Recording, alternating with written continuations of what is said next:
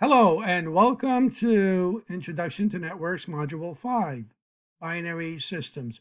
So we're getting away from the slides. We're going to actually do it together on a Microsoft Word, so we can take it step by step. So what I want you to submit is right now, everything that's written right here. Okay, so you write that as we go along.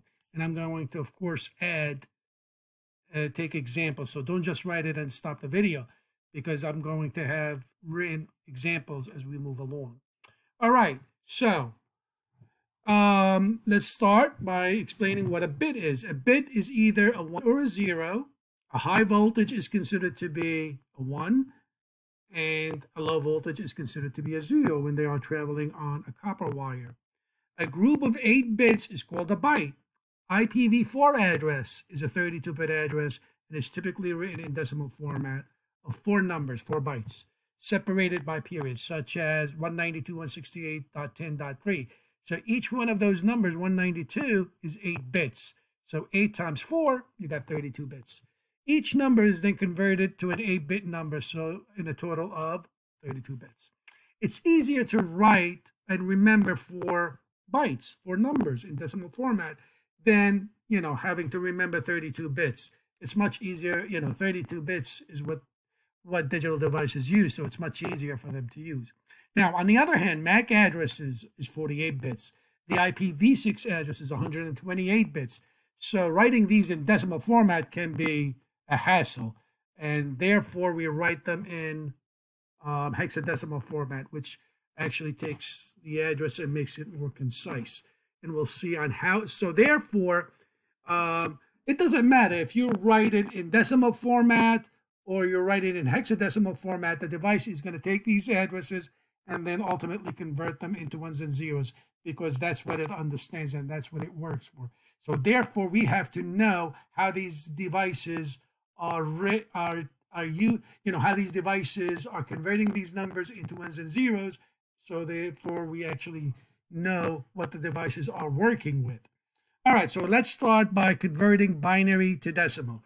So what I want you to do, all you have to do, I know we've done this, there's exercises that we've been doing this from day one. You just have to remember the top addresses and these numbers on the top: 128, 64, 32, 16, 8, 4, 2, 1. So for example, if somebody told you, I want you to tell me what this 1, 1, 0, 0, 0, 1, 1, 1. What is this number in format? So all you have to do is just take this number and put these right under these numbers: 1, 1, 0, 0, 0, and 1, 1, 1. So what does that equal in decimal format? So all you have to do is wherever you see a 1, just add the number on the top. So you have 128 plus 64 is 192. 192 plus 4 is 196. 196 plus 2 is 198. Plus 1, you have 199, right? So 192 plus 7 is 199. All right, if you want to do another example. So let's say you want to convert 0. Oops, I'm sorry. Okay, here, right here. Let's say I want to convert 0, 1, 1, 0, 0, 0, 1, 1. So again, you put 0, 1, 1, 0, 0, 1, 1. Oops, is it, no, one more 0, and then 1, 1. What is that equal to? Well, I got 64 plus 32, that's 96. 96 plus 2 and 1, right? 96 plus 3, that's 99, right? What happens if you have all ones? 8 ones. Well, that means you put 1, 1, 1, 1, 1, 1, 1. And if you add all the numbers on the top, that's going to give you 255. So 255 is 8 ones, right? What happens if you have all zeros? 8 zeros.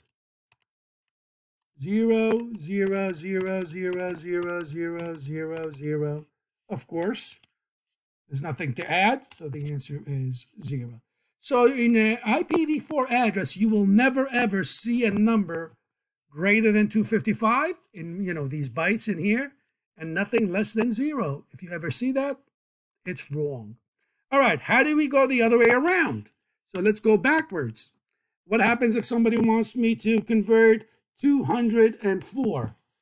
So you're going to ask yourself, all right, do I have 128? Yes. Do I have 64? Yes. So two of them, 192. So 204 minus 192 gives me how much? 12, right? So 12 is, there's no 32, there's no 16. 8 and 4 is 12. So that will give me 204. You see how it is? You just got to ask yourself, what are the numbers on the top?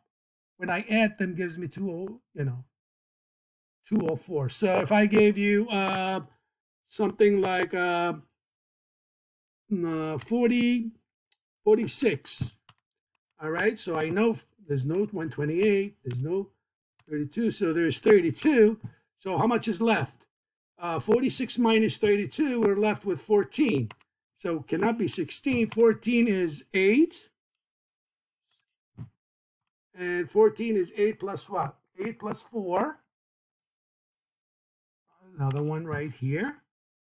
Right? And another one right here.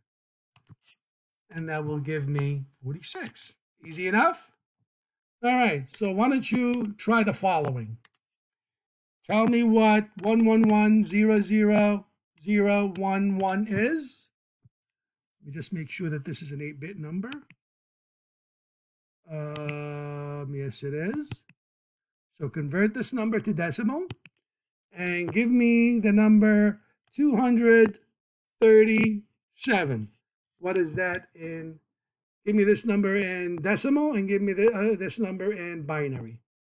All right, so now let's convert into, let's go, let me bring this down so you can actually see this a little bit better. For hexadecimal format, all you have to do is remember this chart. Binary to hex, hex to binary. Very easy.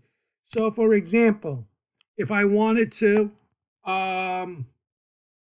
convert, let's say 1100,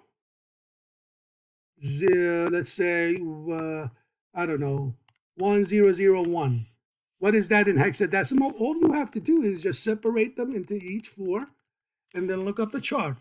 1100 is a C. So this is C. And 1001 is a 9. So this is equal to 09 in hex. Easy enough. How about 0101? 1010. All right, so I like to separate them. So from the chart, this looks like a 5A. 5A, right? Oops. 5 and the letter A. Easy. How about going the other way around? How about if I say, I give you the hexadecimal number 3F? Well, if you look at the chart, 3 in hex is 011. I'm sorry, 0011, and F is 4 ones, right? And well, how about 45 in hex, not in binary? So if this is in hex, I'll just put it in parentheses H. So this is equal to 0100, and a 5 is 0101, right? Now, if 45 was in decimal, what would that be in binary?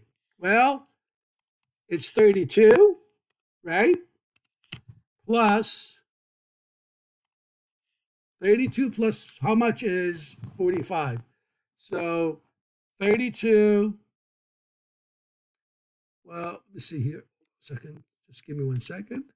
32, the 16 is no good, right? How about 32 plus 8? 32 plus 8 is 40, so that's good.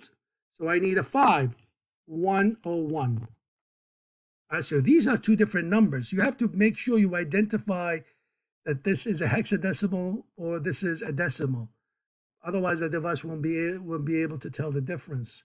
So when you're typing a number, it doesn't have any letters, and if it's a hex, so if this is a part of a MAC address, this is what the PC will see.